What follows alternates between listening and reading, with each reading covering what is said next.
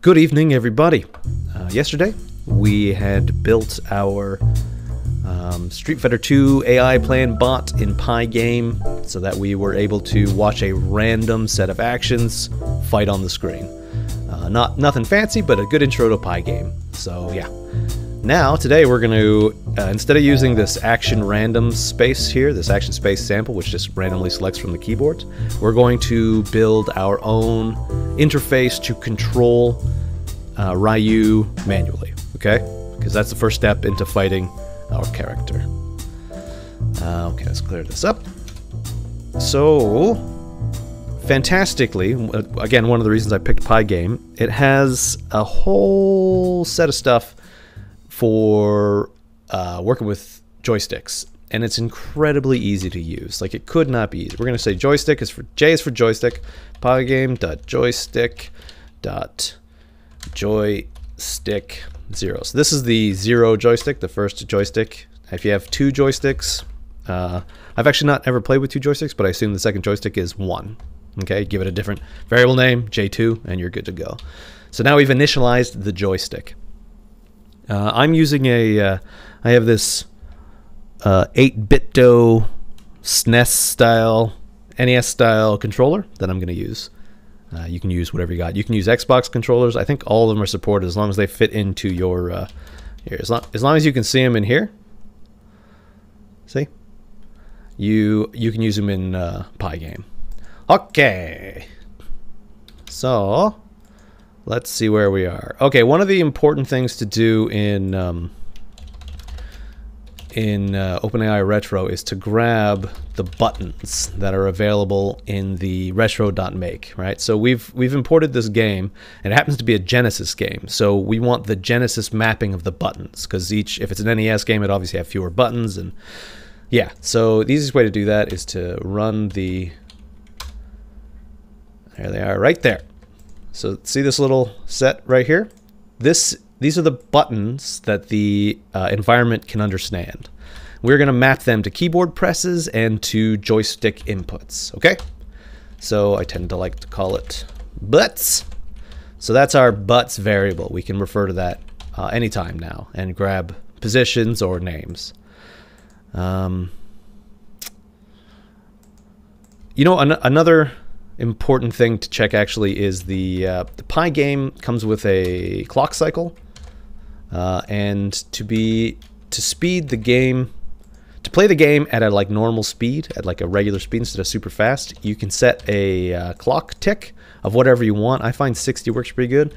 So this will look slow now, but normal, right? That's the normal Street Fighter speed, maybe a little bit fast, but basically it's how many milliseconds per frame. So I have it set at 60 now, which, you know, 1 second per frame, it's a little slow actually.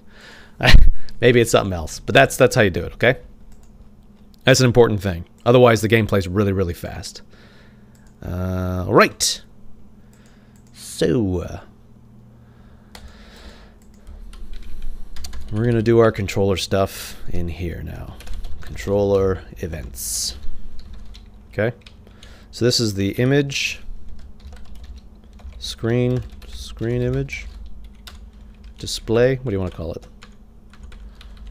Yeah, we'll call this display. Okay, so controller events, and this is the actions, what's called, well, it's the environment, progress environment forward. Cool. Okay, you're not supposed, I think you're supposed to do it like this. Ooh. For the standard, I'd like to do it like this. I prefer it. So pygame.event.pump is apparently necessary. Not 100% convinced it is, but what it's supposed to do is cycle pygame's internal input something or other. So I'm just going to use it because I was told somewhere online to use it, and it works. So that's why we're going to use it. Next, we're going to track all of the keys that get pressed. So pygame comes with, again, with all this fancy stuff, and one of the things they have is keys.press. So let's print keys, okay? This is going to give us the whole keyboard's worth of buttons to push, but yeah. So you just see this huge array of inputs, right? And I can change them. by pushing buttons. You see that? That's the keyboard. We're going to now trim that down quite significantly. So basically you can go, oops, what's going on? Basically you can for loop through the events. Okay, so the way it works is if you hit a keyboard, that's an event. So event in pygame.event.get, which grabs all the events. This is so for each event in the pygame event.get. Now we're going to check if that key corresponds with a key we have set. So for example, if keys, which we earlier got, pygame.getKeys, whatever, we're going to go pygame.key_right. Okay, so built into pygame is a recognition of the cursor key right. So that's what k.right is. Okay. Oh, we need a variable actually. We're going to track our actions that we've input in a set. Okay. The reason we're going to do this is because we can loop through it later and compare it kind of quickly. It's really kind of nice, actually. We need two things. We're going to make an actions set, and then here, this is actually for Genesis. There are 12 inputs, so 1, 2, 3, 4, 5, 6, 7, 8, 9, 10, 11, 12. So we're going to make a blank array called action array. This is what we're eventually going to feed into our emulator. Okay, so actions equals set. So every time this loops, set gets set to nothing, I think. Yes. And right now, if you push right, we're going to go actions.add. So we're adding it to the set right. The reason we picked the word right like that is because right is one of the words in our buts array, which we got from ends.button. The reason we're not just referring specifically to env.buttons is because it doesn't play nice with some of the extensions built on top of OpenAI Retro. I'll show you that later. Okay. So here, for event in pygame event.get, if keys, and keys here is the pressed buttons. If one of the buttons is cursor right, to actions add right. Okay, so now we're going to print actions. So nothing, nothing, nothing, right. See that? It's confusing, but there you go. So we're going to build a set of inputs and then feed those inputs into the emulator through the env.set. So for now, we're going to do the rest of the buttons first, but let me just show you what my move here is. I got some moves and this is it. So for for A in butts, and we're enumerating it, so I is the length of butts. Butts are these. So this is for all of the words in here. We are going to loop through actions and check if A is in actions. Okay, so actions is the set that we're building, and we're going to check if any of the buttons are in actions. And if they are, we're going to say action at the position that we currently are in the loop is equal to 1. Else action... Oops, actions array, excuse me. How do you program, guys? Okay, so what we've done here is action array, if you recall, we've specified it starts out 0. So if any of these are 1, that acts as an input for the corresponding key. For example, B is this one, A is this one, on the emulator. So if you set it to 1 and pass it to the emulator, it'll hit B in the game, okay? So what we've done here is we've looped through this array, and if any of the buttons matches what we've put in actions, right? So for example, if we hit key right in this loop, it'll add right to the action. So if right here matches right here, it'll set the number in the for loop that we're at equal to 1, okay? And well, you'll see what that does here. Oh, I'm printing the wrong thing. Excuse me. We need to print action array. So this would be all 12 things, and oh, you can kind of see there a little bit. See it moving? Maybe not. It's turning off immediately, so it's yeah, that's hitting 1 for us. I guess we could do this. If action array print this. Yeah, that's not gonna work because it's always 1.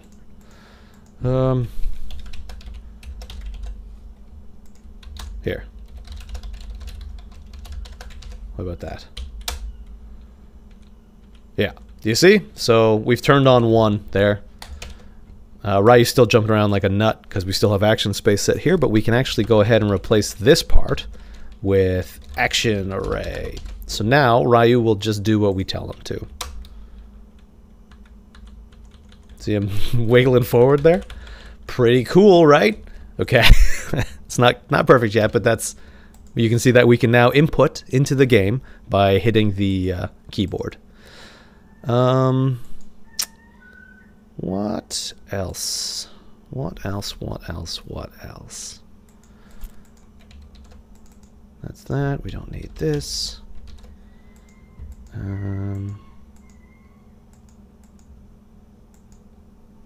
Clock tick is 60. We have action array built into that. Okay, so instead of typing out every individual little thing, I'm just going to copy paste the rest of these, okay? And you may notice some additional stuff to it too. So this is the same thing just over and over again. It's just for the other buttons. I picked Z, X, C, A, oops. Oh crud. So let's replace this. Command formatting. What gives? So I've replaced, so now my array has all of these buttons in it. And I've added some extra stuff. You may see these j.getHats. So the input, remember we called the joystick J? The get hat is the left and right and up and down of the digital pad. So the D-pad on a controller, in my particular case, is get hat. These here refer to, so this one's right. So if that's a 1, if that's a positive 1, that, you know, that's pushed to the D-pad to the right. This is pushed D-pad to the left. This is down, and this is up. Okay, and then additionally, I had to put in upright, so I can jump to the corner. So that's 1 1. Up left is -1 1. Right down is 1 -1. Left down is both of them negative. If this is super confusing to you, because I just copy pasted this in. All it is J is the name of the joystick. Get hat is the direction on the D-pad. 0 is because I only have 1 controller connected. If you have 2, I think the other one's 1. And this, these 2 directions just specify up, down, left, right. That's it. Okay? So I've appended that to my K right, K left. So that's left on the cursor, down, K up, right? So now my functions are if you push right on the cursor or right on the D-pad on the controller, add right to the thing. Okay? Straightforward. Nothing to her.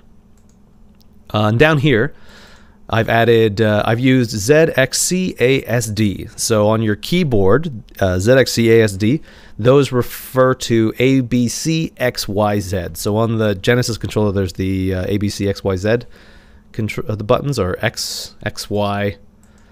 Yeah, XYZ, I think, right? Is that right? Yep, XYZ. And then the J.get button, 018439, those refer to the BAXYLR buttons on my controller. Okay? You'll probably have to test it out on your controller to make sure you got them all the same. But I'll upload this code to the internet and you can mess with it. Do whatever you want. And then this for loop, as before, goes through the buts function and sets 1 if that button has been added to our action set, and 0 if it hasn't. So for as long as you hold the button, it'll be pressed and not. Okay, and then action array is fed into our environment, and we should now be able to control Ryu. I really hope this works. If it doesn't, what? Oh no, Ryu, what's wrong? Okay, well, he'll jump and stuff. Punch, kick. Okay, well, something I've changed has made it so it turns off the thing. Yeah, see, there's the jump. I want a more fluid control. So let's see what's going on. Okay, I figured out what the error is. The mistake, hilariously, is an indentation problem, which is probably an unfortunate reality of programming in Python. Everything else is so great, but indenting is a mistake. So we had written the for loop outside of the events loop, and we definitely need to check each item in the event, right? Otherwise, it's only going to do one at a time. So if you just tab her in there, highlight them all, and move them up one, everything works just great. There you go. That's Ryu jumping around. So I'm using the keyboard right now. These are all the buttons that we mapped. You can jump left and right, up and down, duck. Guile is on 2-player at the moment, so he's not doing anything. And we can actually even use my controller. So now I'm using the controller. Right? So it's like a Super Nintendo controller. Can I do a fireball? Fireball! Right? So there you go, guys. That's how you set up a pygame environment to play an emulator in OpenAI. We built an emulator out of OpenAI and pygame. Okay, guys? We're awesome. See ya. In the next episode, we'll turn on the AIs.